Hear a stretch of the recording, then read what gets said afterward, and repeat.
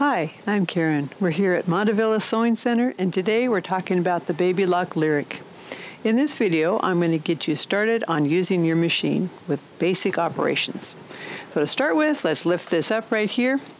Now, when you first turn on your machine, you're going to be in this mode here, which is your quick select mode. It's going to give you your straight stitches, your zigzag, and a few other stitches.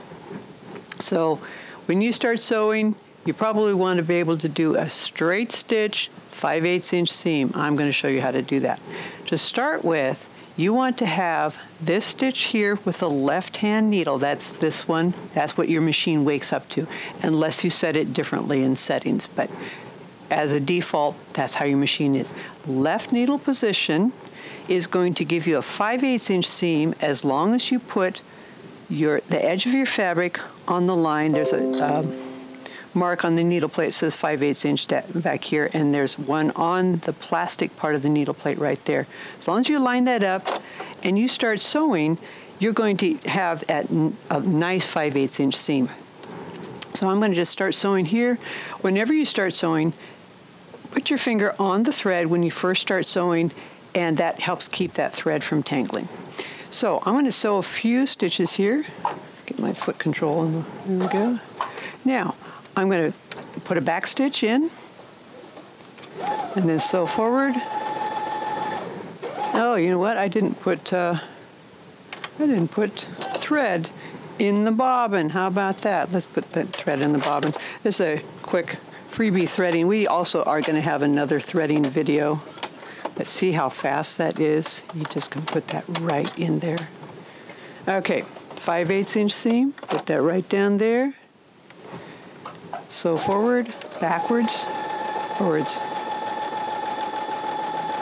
And at the end, another back stitch, and then you can either lift your needle this way and cut your thread, or you could do the thread cutter button. So this is set so that it will stop with needle down. Notice what happens when I push that thread cutter button. It cuts the threads and lifts the needle up. And see, there are the thread tails in the back, and you can either trim those off or just leave them like that. So that's your basic 5/8 inch seam with a, I wasn't sitting right in the front of the machine, basic 5/8 inch seam. Now, if you want center needle position, you'd push this number 3, and that puts the needle into the, then you would use different lines on your machine to get your 1/4 inch or your 5/8 inch seam allowance. But this is a good default one right there. Also, you've got one that does a locking stitch at the beginning. So you might be wondering, why do you have these 4 different straight stitches? Well, I already indicated one's left needle, one's center needle. But if you look carefully, you can see one of them has a back stitch and one of them has a locking stitch. So I talked about that in my overview. This is your back stitch, this is your locking stitch. So if I push this button here, now watch what happens. See, it automatically gave me a back stitch without me pushing this button. So if I push this now, I don't have to hang on to that button. I don't even have to put my foot on the foot control. It does a locking stitch automatically. Now, I'm going to go ahead and cut that off, and we're going to start over again. This time, I'm going to put this in here. So instead of using this button, well, let's just see what happens. Okay, so back stitch is built in. I'm going to stop right there, push this button. It does my back stitch, and also it does an even number. It doesn't overshoot or undershoot. It gets it right where it needs to go. Plus, it cut the thread automatically. So these are real time savers to have these here. You can turn them on or off. Now, if you want just the cutting, you can't have just the cutting. It has to be in combination with the tie-off there. But you can have just the tie-off by itself if you want. Now, what about doing zigzag? Okay, we've got 2 zigzags. You got 5 and you got 6. The difference between those is, again, you have a back stitch built in on 5 and a locking stitch built in on 6. Then we have, and each of these stitches can just be accessed with a single button push on in this particular mode where it has it like a little keypad. This stitch number 7 is this stitch that's nice and bold here. That's actually 3 threads for every stitch. So it goes 2 forward, 1 back, 2 forward, 1 back. And I've got this sort of twill fabric, and you can see it stretches on the bias really nicely.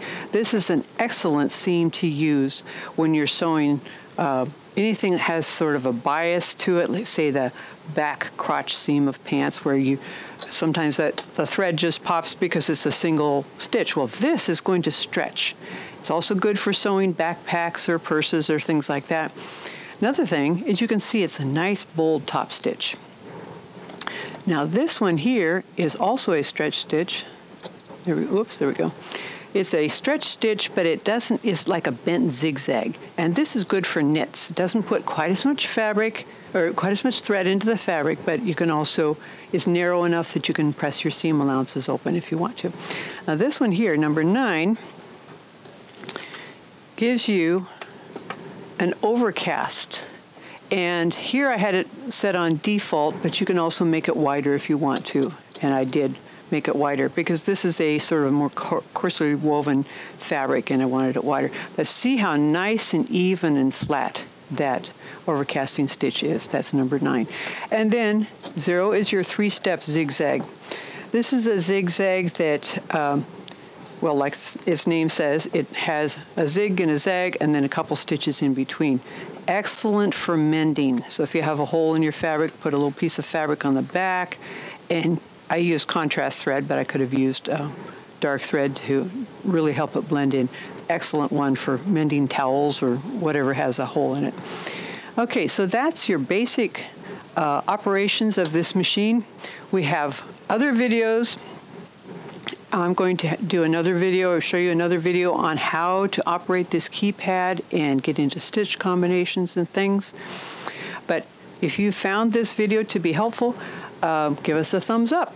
And if you have comments or questions, you can leave those in the area down below. We have lots of other videos, so stay tuned. Thanks for watching. Bye.